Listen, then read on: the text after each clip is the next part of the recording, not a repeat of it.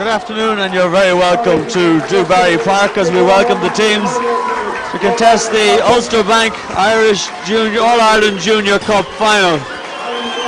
Yeah, as you can hear, it's a very healthy crowd here today as Tullamore take to the pitch in their change strip.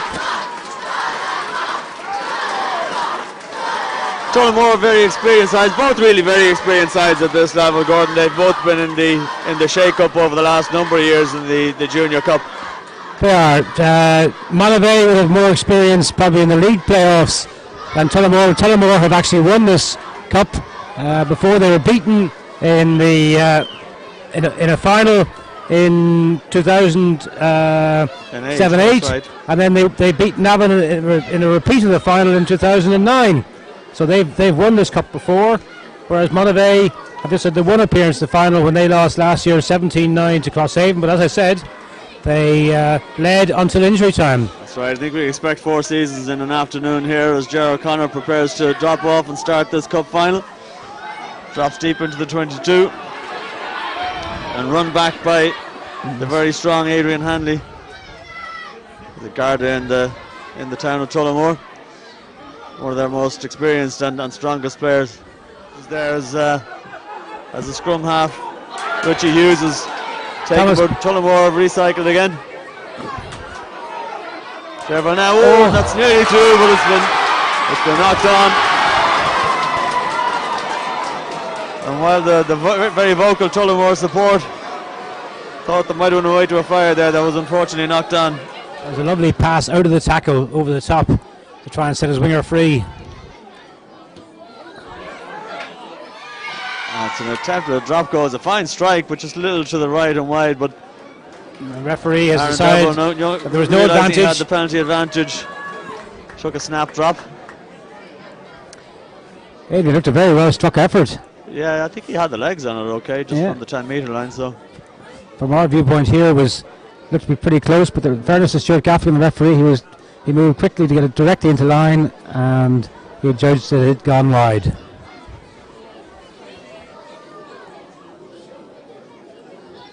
So interesting, Tullamore decided to go for a corner, for a line out. Perhaps he's not as long off the deck as he is off his drop goal, but I thought he might take that one on. So now Gerard O'Connor will have an advanced position, and that's half-time. The score, this game scoreless.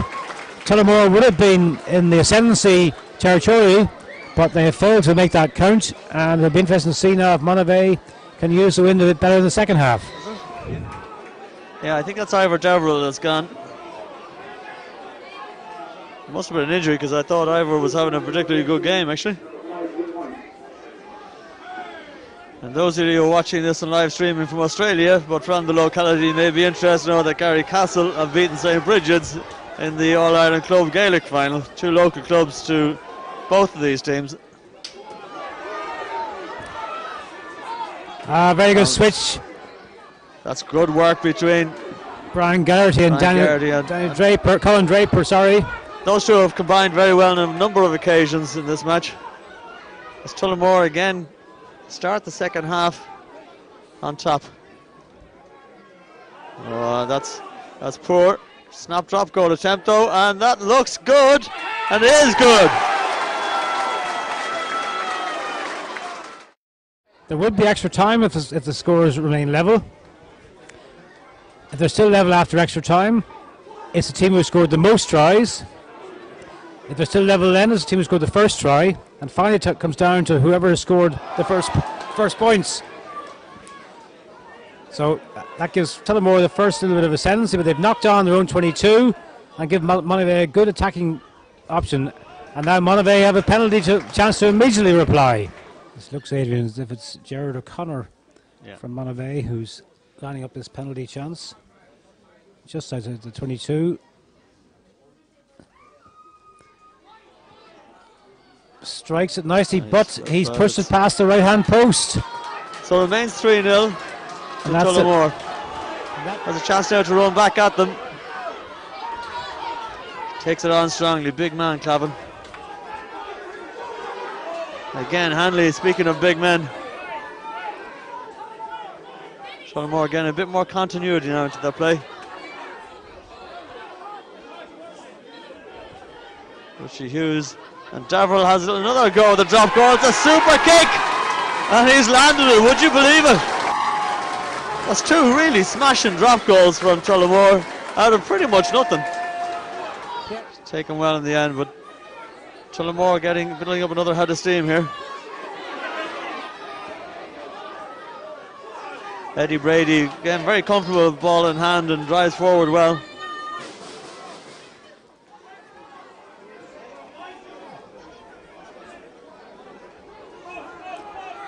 And this could be a third drop goal.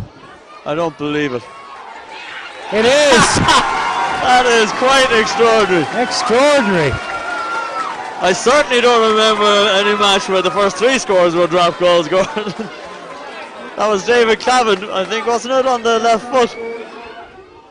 And they've mixed it up well to give them their due as well, Gordon. They've certainly stretched that Tullamore defence, and here they go again. Yeah, they're very well drilled.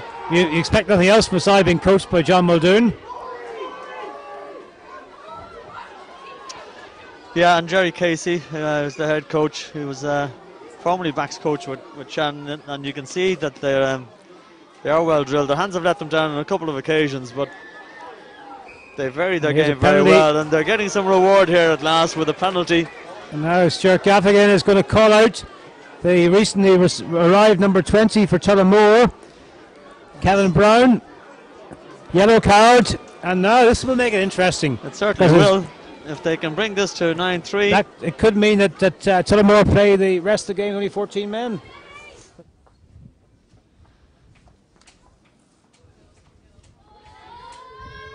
That's well struck. And this time he has made it. So the game is back in the melting pot. 9-3 now to Tullamore. Oh, now it's popped out. Comes forward, so it will be Tullamore ball. Referee looks at his watch and he blows the whistle, and Tullamore are the All-Ireland Ulster Bank Junior Cup champions. So I'd just like to thank Gordon Black, my co-commentator, and Ulster Bank for the sponsorship of the competition. And again, just finally offer our congratulations to both teams, but in particular to Tullamore, who have won the Ulster Bank All-Ireland Junior Cup for the second time. Thanks very much for tuning in, and hopefully we'll see you again on IrishRugby.ie shortly.